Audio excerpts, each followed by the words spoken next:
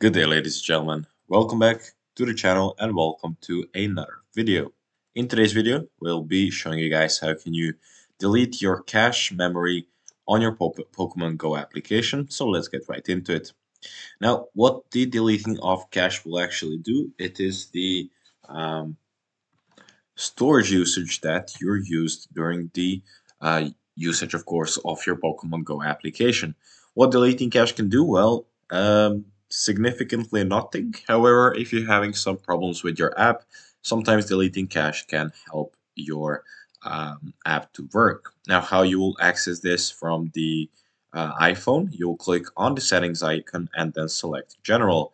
You will do this through your mobile phone. So general settings, then you'll click on the iPhone storage. All apps and their storage usage will be listed.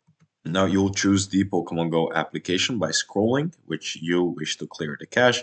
Click on that and then click on clear cache. If you're on the Android phone, of course, you'll click on the settings app, of course, on your device, tap storage, games, select the Pokemon Go app, and then click on clear cache. The process is as simple as it is on iPhone.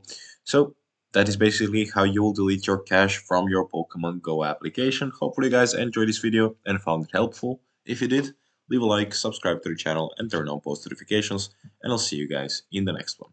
Goodbye.